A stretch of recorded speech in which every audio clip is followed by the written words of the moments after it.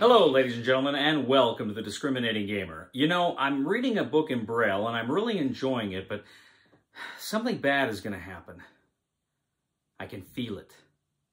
Ladies and gentlemen, today we're going to go ahead and take a look at my top 30 games of 2022. This time we're going to take a look at numbers 20 through 11.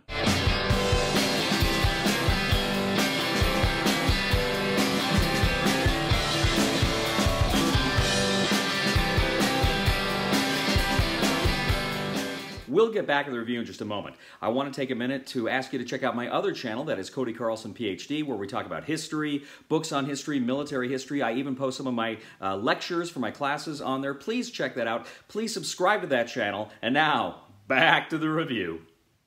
All right, ladies and gentlemen, so we're going to go ahead now and take a look at my top 30 games of 2022, 20 through 11. Now, once again, I apologize this is so late getting these out, but there were so many great games this year, and I wanted to play a lot of them, and man, what a great game year.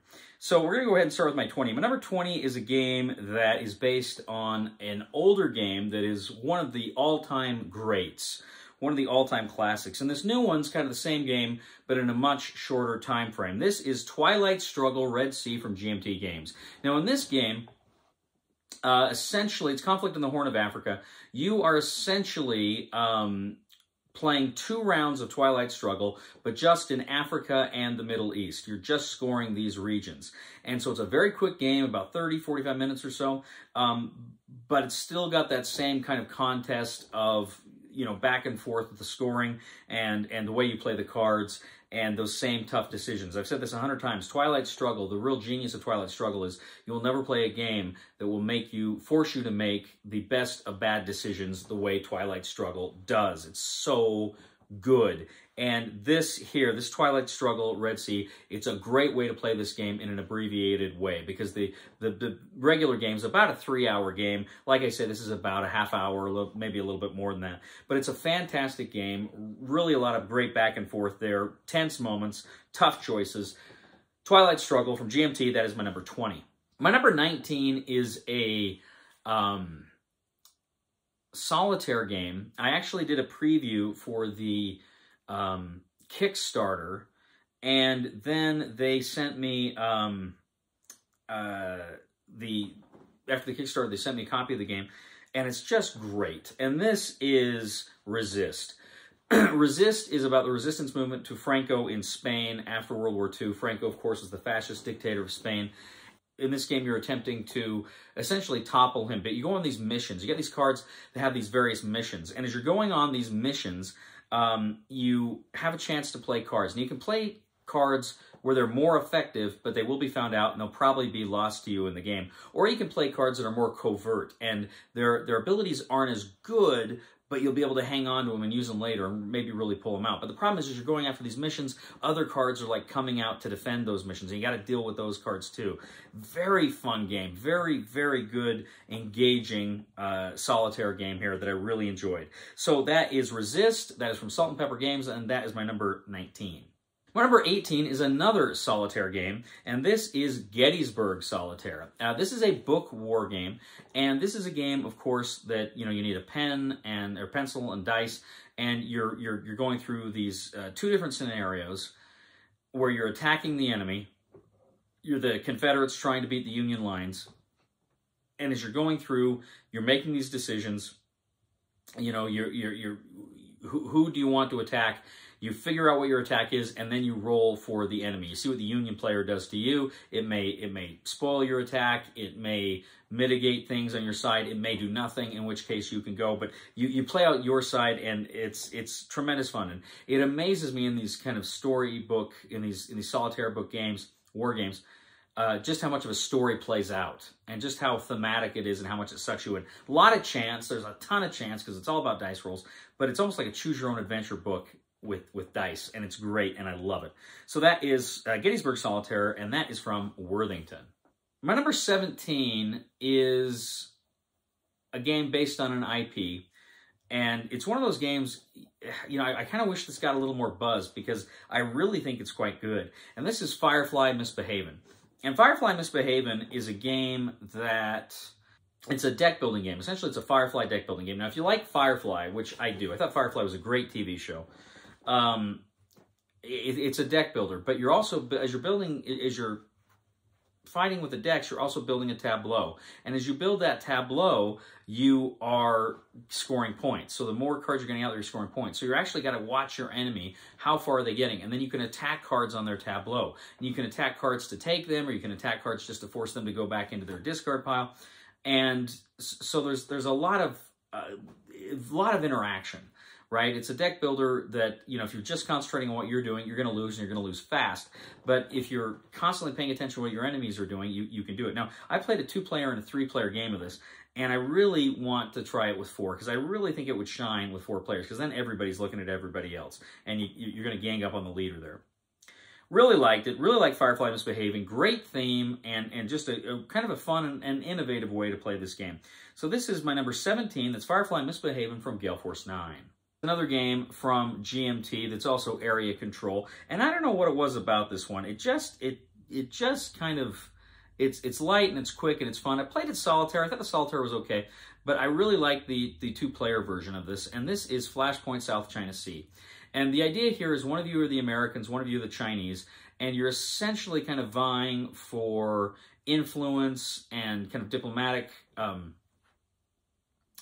pressure in the Middle East on kind of different regions like Indonesia and Vietnam and et cetera, et cetera. And it's very well done. The Americans have certain advantages and the Chinese have certain advantages. And so it's interesting kind of how the ebb and flow of the game works out there. But it's got a great... It's not a historical theme, it's like a current events theme, and it's done very, very well. Really, really good, and again, I like this one too because it's a quick game, but it still packs a pretty big punch here. So that is Flashpoint South China Sea, that is from GMT, and that is my number 16. My number 15 is an IP game, and this is Star Wars Villainous from Ravensburger. Now, Star Wars Villainous, of course, I played a lot of the Disney Villainous, and it's a great game, and this brings the game to the Star Wars IP. I played the Marvel one, which I thought was so-so. I liked the Disney one. I thought the Marvel one was so-so. But the Star Wars one, hands down, is the best of the Villainous lines. I really, really like Villainous here. Star Wars Villainous. Because you've got 2 different kinds of currency you're dealing with here. I really like how some of the cards can become vehicles that you can add to your locations that you can go to. And I really like the variety of... mini games that each of the villains has there. Things have to, you know, Darth Vader has to turn Luke to the dark side. General Grievous is collecting lightsabers, you know. So there's a lot of different things you can do here. It's got Kylo Ren in it, which I'm not a big fan of the prequels, but his stuff's pretty cool too. How you gotta kind of move, you're trying to get to the dark side, all your stuff to the dark side. It's really a lot of fun. So I really enjoyed Star Wars Villainous. This is from Ravensburger, and this is my number 15. My number 14 is a game that is pretty close to my heart because I love the IP, and I love the IP as a child, and I still kind of have like I say, a soft spot in my heart for it. But this is G.I. Joe Mission Critical. G.I. Joe Mission Critical is a game, it's based on a Power Rangers game. I was too old for Power Rangers. But G.I. Joe... essentially, Cobra's trying to take over the world, and there are these 4 locations, and it's kind of almost a pandemic thing. You're going to send Joes to do battle, but you got this card system where your cards are not only what you use in order to do battle, but they're also kind of your health system as well. So it's a real fun and challenging game in which you're trying to beat Cobra in these locations and play through, you know, you've got these battles that come out. And you draw, depending on the Cobra Troopers there, you draw battle cards. And then you kind of take turns battling. You know, it's a cooperative game, so you're all taking turns battling the cards that come up. But then you also have commanders like Destro and Cobra Commander. They're like the big baddies. But you also have, you know, Lieutenant Scrap Iron and, you know, Baroness and Major Blood. And you're fighting them, and they've got special cards that come out that you've got to battle that are even more powerful. And the cards do different things. So it's just tremendous fun. And it's a great way in your 40s to relive your childhood because you're still playing with little G.I. Joe minis, right? So that is number 14. That is a G.I. Joe Mission Critical game, and that is from Renegade.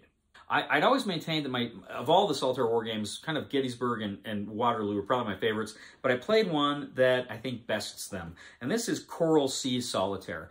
And Coral Sea Solitaire is really fun because you've got the carrier battles. It's the Battle of the Coral Sea, May of 42, and you are the USS Lexington and the Yorktown, and you're going up against the 3 Japanese carriers.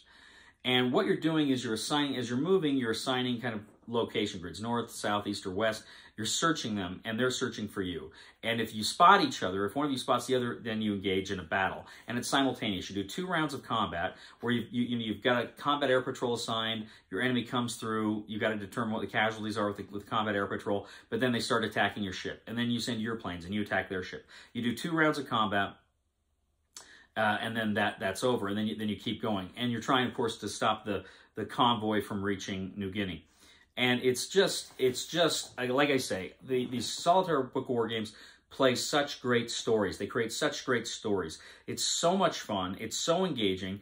And I don't know what it was. I just love the idea of the carrier battles in the Pacific.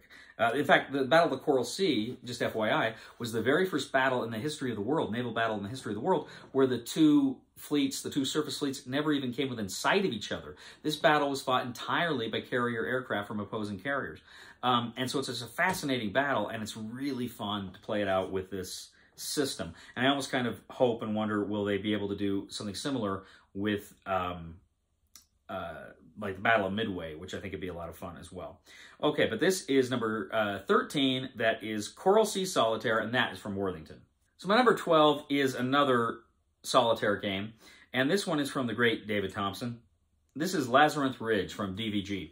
Labyrinth Ridge, it's a battle that takes place during the Battle of the Bulge, and you are essentially the American lines, and the Germans are trying to come across the field toward you, and you're shooting them down, you're trying to keep them down, but of course, ammunition's getting limited. You can try to call in artillery strikes, but that's not always gonna help you the way you think it will.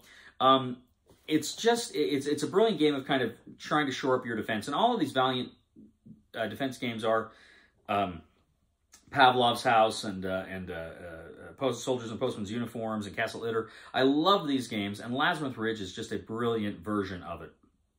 It's wonderful. I really like Labyrinth Ridge because, first of all, the story of the battle is just amazing. These guys, managed to hold up a huge Nazi force, for like a day, which is a big deal here. And it's just very good, very fun, very, very, very engaging story, and very good mechanics that let you relive that story as much as you can in cardboard form. But that is Labyrinth Ridge. That is from DVG, and that is my number 12. My number 11 is a game that's kind of unusual. I don't know that I've ever played a game quite like it. But this came out a few months ago. I played it a few times, and it's kind of a game of exploration and resources, and it's fun. It's the Guild of Merchant Explorers from AEG. And in the Guild of Merchant Explorers, essentially everybody has the same kind of map, and you're moving out from your capital, and you are going to certain places, but you're each playing certain cards that let you do certain things. But then you can also kind of individualize your movements. You can get an individual card to do individual cards to do certain kinds of movements, take certain kinds of actions. But you're exploring the card, you're exploring these maps, you're taking up all of these resources, you're using them, and you're trying, of course, to gain the most points. It's a brilliant game. I really enjoy it because it's like I say, it's a game of exploration, and they're always a lot of fun. It's not quite a 4X, but in any event, I really enjoy the Guild of Merchant Explorers. So that is the Guild of Merchant Explorers. That's from AEG, and that is my number 11. Well, ladies and gentlemen, thank you so much for joining us to this day. Please let me know, what do you think about this list? Do you like these games? Do you not like these games? What do you think is coming up in the top 10? I'm very interested to know what your thoughts are and what your predictions are. But please go ahead, let me know what you think. And then also, please subscribe to us on YouTube, follow us on Twitter, like us on Facebook, etc., etc. I'd also ask you to please check out my other channel, Cody Carlson, PhD. We talk about military history, books on history. I'm posting my lectures from my World War II courses on there. If you have any interest in that, please check it out. And please subscribe. That would mean a lot to me. I'll probably post this video on Board Game Geek, and you can please leave a thumb there. We'd appreciate it. You know, ladies and gentlemen, what do you get when you combine a rhetorical question and a joke?